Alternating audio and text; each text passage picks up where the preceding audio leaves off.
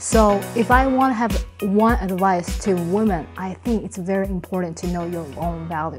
Because in this world, I think this world doesn't value women that much compared to the guy. And especially when a woman in a working field, that it's a guy lead, that you probably won't feel that you do as much as a guy, but you don't feel like you have bring that as much value. So as a woman in leadership, I really think we women ourselves should value ourselves, that know the work we do also can bring the same power as a guy do.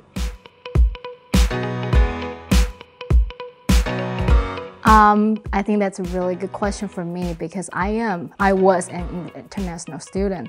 So if there's only one advice I want to give it to all international students will be try to open your heart and open your mind. Try to make friends with the people from other countries.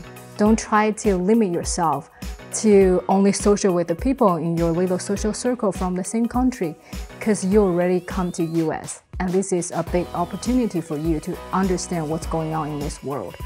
And I believe because all of you eventually will go have a job and have a career.